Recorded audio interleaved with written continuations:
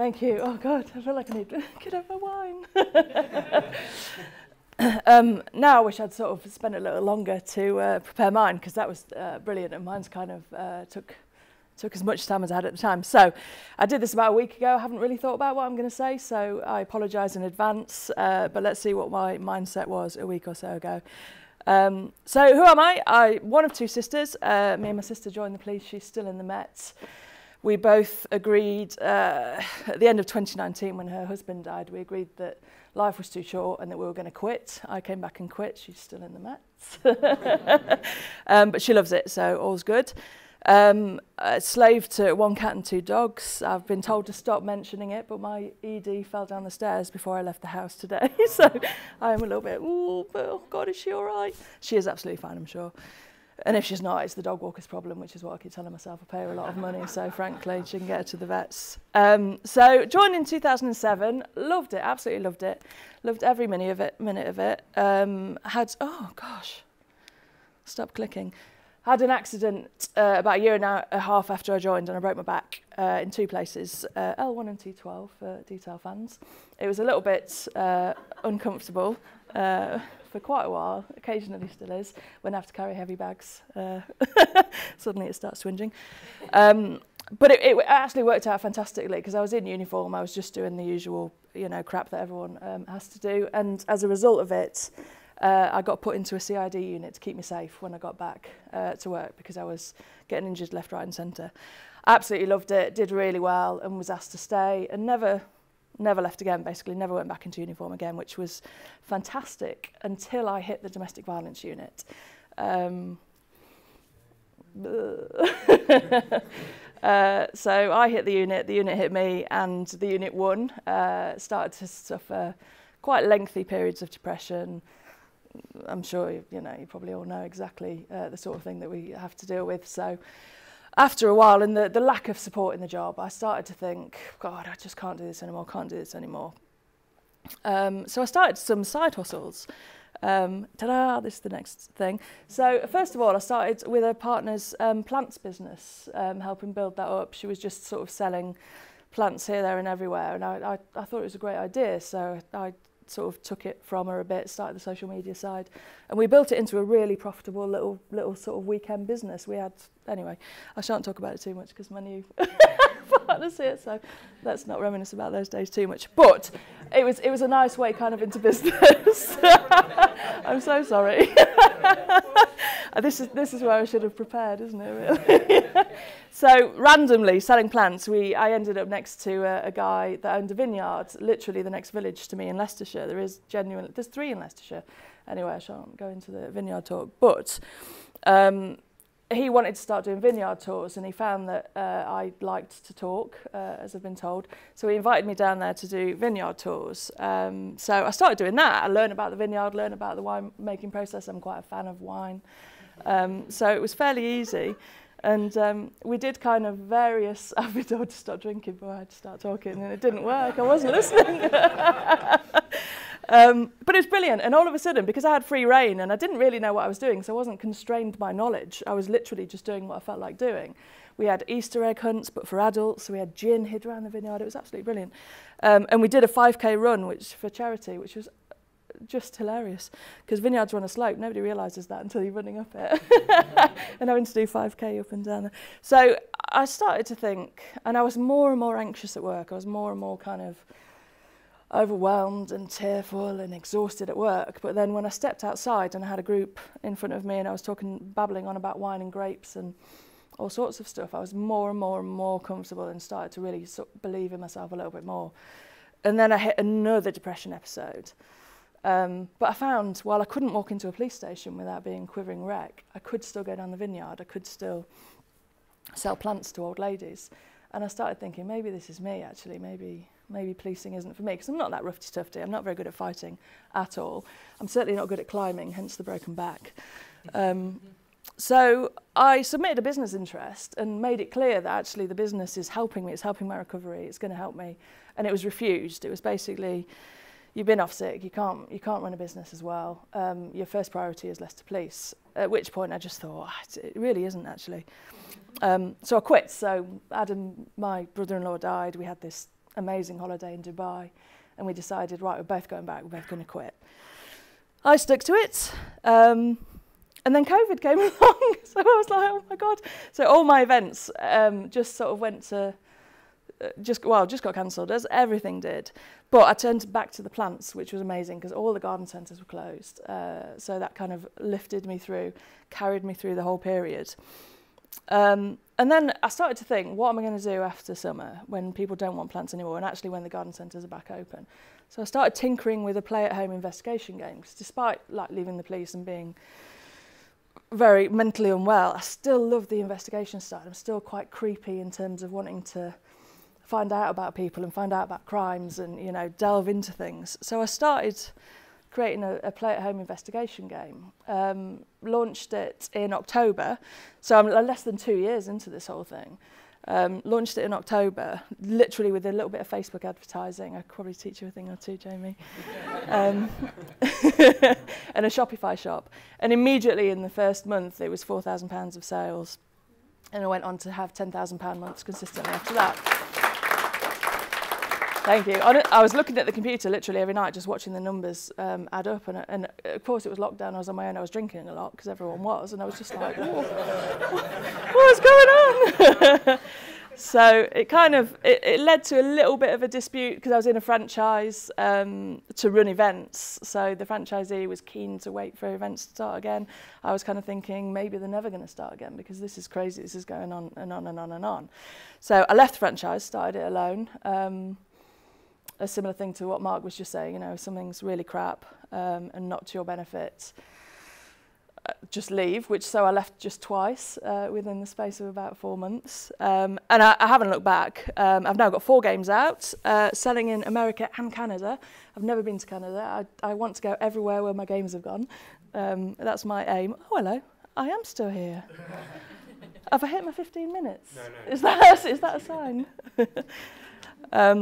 So, yeah, basically, I've just been invited to sell at Walmart. It's not an easy process, but I'm very excited about it. Thank you.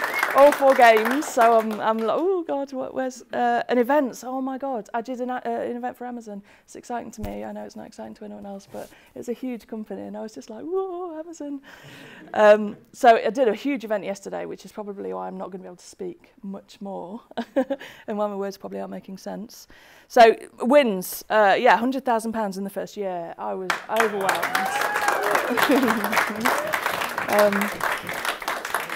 Thank you. There should be a little line under that saying it went to rat shit in year 2. It went really, really quiet, and I was just like, oh God, what's happening? Why you know, don't people like it anymore? But it's going back up now, and then events have picked up as well. So this year I'm probably on track to make about half of that. But if October keeps going the way it's going, I'm probably going to hit it again because it's going mental with events.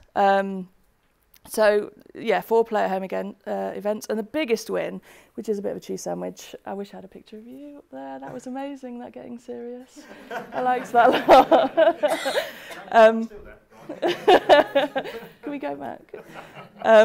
But, you know, I left the police. I was mentally ill. I was severely depressed. I was on 2 different kinds of depression medication.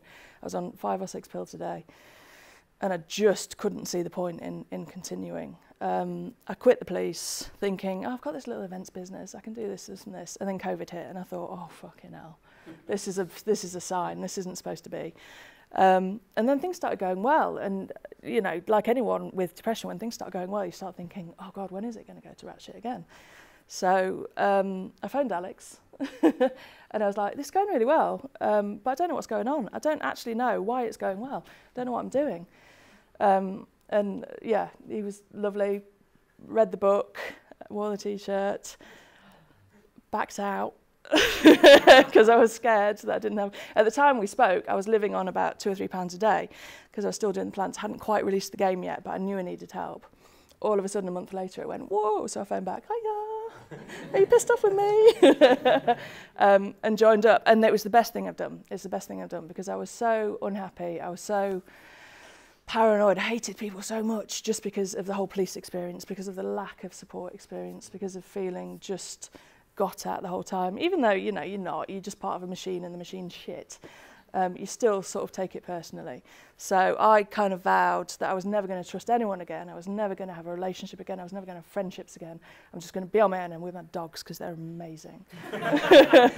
And they are. Not so good at stairs, but they are amazing.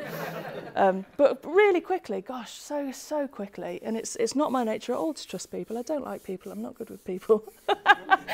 But really quickly, it was so apparent that actually people aren't encouraging you because they want something from you, and because, you know, you do someone a favour in the police, you know you're then the favour girl, and you're always going to be asked to do it again. It was people helping because they actually wanted to help, and the sharing of the wins is so important, because you could literally put in the group, I think, I got up today, and there'd be at least 10 or 15 people, yay, did you shower? Yay. And just something, you know, when you're head down in the business and you're completely, just something like, Lorna, I don't know if you remember our first accountability lessons, and me constantly stapling paper together because I didn't even have time to stop for the accountability sessions. I had 3 printers going in my kitchen at any one time. I was constantly making up documents, making up the game sets, just trying to keep up with the demands. And Lorna said, why don't you get a printer to do that? And I was just like, oh my God, why don't I get a printer to do that?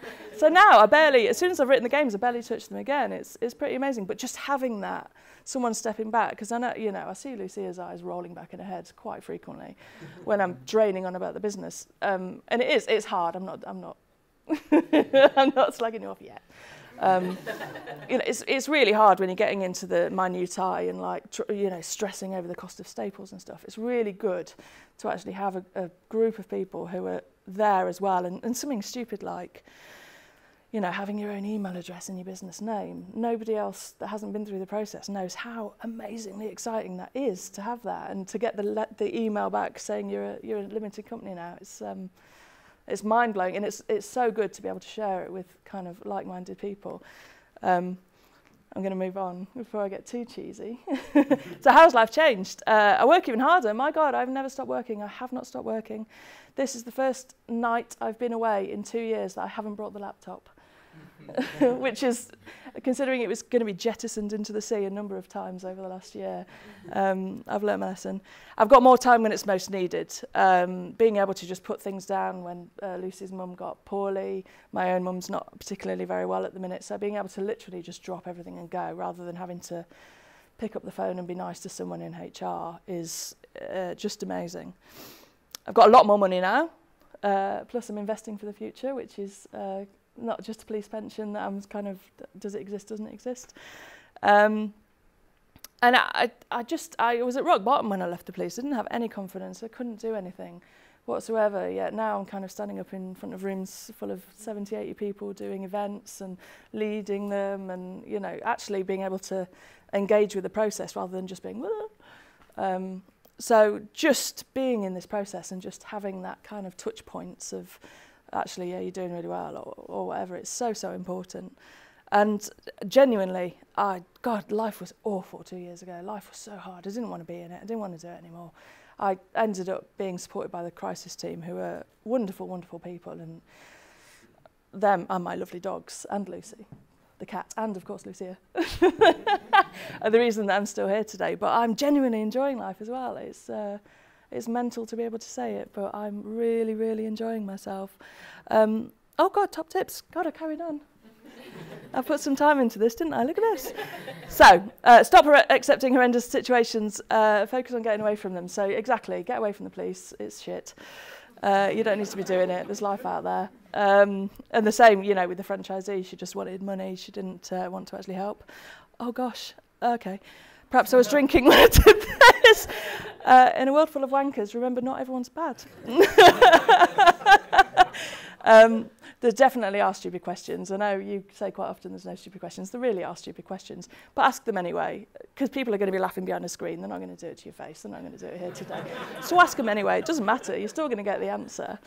And make your own progress in your own timescales. I'm constantly pressuring myself to, oh, I should have been doing this, I should have been doing that. My stock should have arrived at Walmart already, but actually, you know, who's going to tell me off?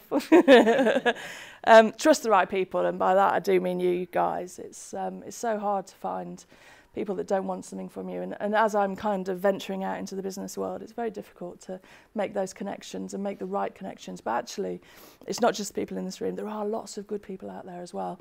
And it's a real kind of bombshell moment for me to see that and realise that there's a lot of good people out there.